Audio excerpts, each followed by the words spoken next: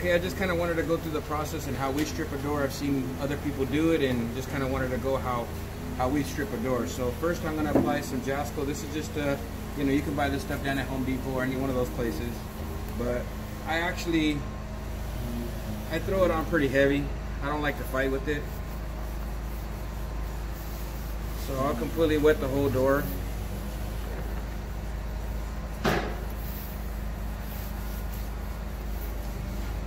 This stuff doesn't take that long to activate at all. It actually goes really quick. So, and then what I'll do is I just take a regular scraper. I'll go through and I'll pull the finish right off. And you can see, if you come on in here, Al, you can see, I mean, the finish just falls right off. So I'll pull all the finish off, all the big stuff off first.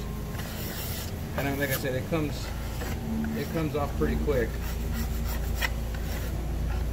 Get in the back here. You really don't have to wait. I mean, this stuff goes so fast. So I'll pull all the finish off, scrape all this stuff off here.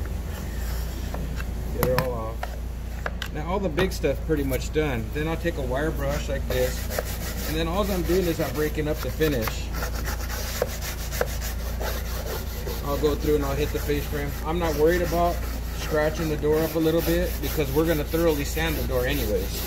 So this allows me to get it out of the cracks and the crevices and all that, out of the detail here. I'm not going to say this is fun work. It's not. This is nasty stuff. But as you can see, most of the finish is already off the door. And then what we do, we take the door into a little back. Come on over here, Al, you can show them. And depending on where you're at, you can use MEK or you can use acetone. I mean, it all really just depends on where you're located and what you can use. But me and my guys can go through and strip a set of doors, and pretty close to about maybe 3 or 4 hours if we all jump on them. And I don't worry about the acetone because it dries so fast.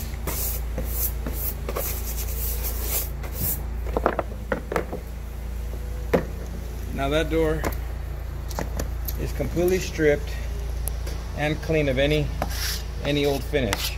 You just go back through, pull anything out. You can see that there, that door's done. So that's kind of the process and what we do, how we strip a door, how we get them nice and clean. That's going to clean out any contaminants. That's going to get the door clean in any which way you need it. And then you do your nice sand. Let these dry for about maybe 6 hours, maybe sometimes overnight. Then the next day we go back, we sand them, stain them, and then finish them. That's it.